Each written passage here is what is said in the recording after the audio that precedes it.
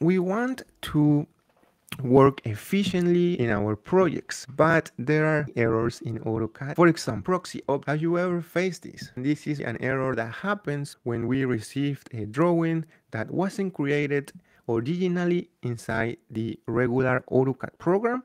It might be created in AutoCAD Architecture, AutoCAD Civil 3D, or any other 3D or 2D program. Now you're trying to open it here in AutoCAD, and that's where this proxy error happens. That means we need to constantly keep our drawings nice and clean also, or you'll encounter another error or another problem. In this case, the ribbon expanding to something like this, which is very annoying.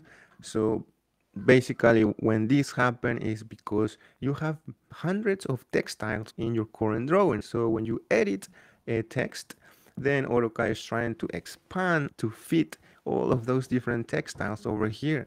The main reason is because we're not keeping our drawing clean. So I have the solution for those problems. Hi there, welcome to another lazy show. The solution that I'm presenting is a command, a tool, a macro that I created. The lazy purge command, if we try to use a regular purge, most of the time this won't fix the proxy errors, the dozens of textiles in your drawing. So I'm gonna utilize the tool palette. If you don't see it, you can open it with the Control 3 on your keyboard. And once we have it open, I'm gonna right click and say create new palette to start nice and clean so you don't get confused. What I'm gonna do next is add anything to my tool palette. I'm gonna really quick draw a rectangle and I'm gonna drag that to my tool palette like so. Once I do that, I can edit this by right clicking on it and simply click properties.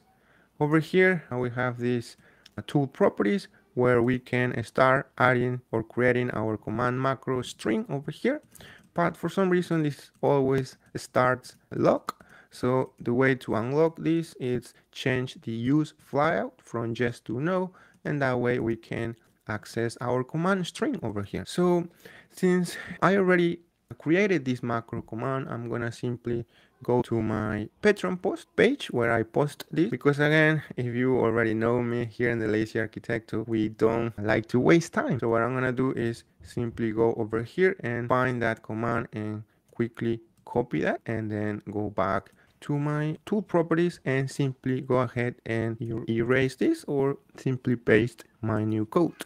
So a quick explanation of this tool or macro command is that we're gonna use a command called export to AutoCAD. So this is a very handy command that we can use again to clean our drawing, so that way we can avoid any errors.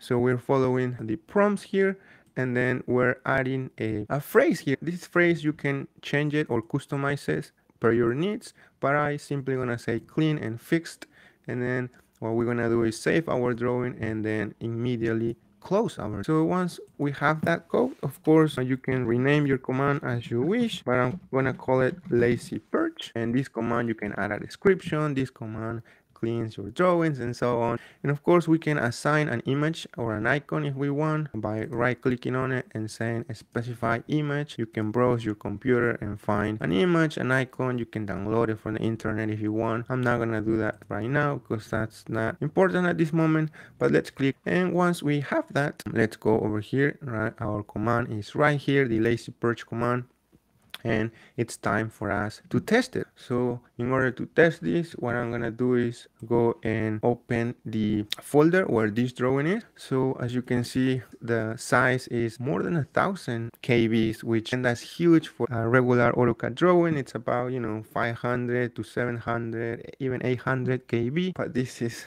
double, so that's huge. So let's quickly utilize or test our new lazy purge command to clean up this drawing, and let's see if it works. So let me go over here and test it. Let's click on it, lazy purge, and boom. So what it did is it closed your drawing, and once we open our folder, we're gonna have this brand new drawing called clean and fixed. So what we can do now is simply erase the original drawing, which was huge. You can see the size difference, and go ahead and rename our fixed or clean drawing. So that way when we open it, it's nice and clean, and we don't have any errors at all.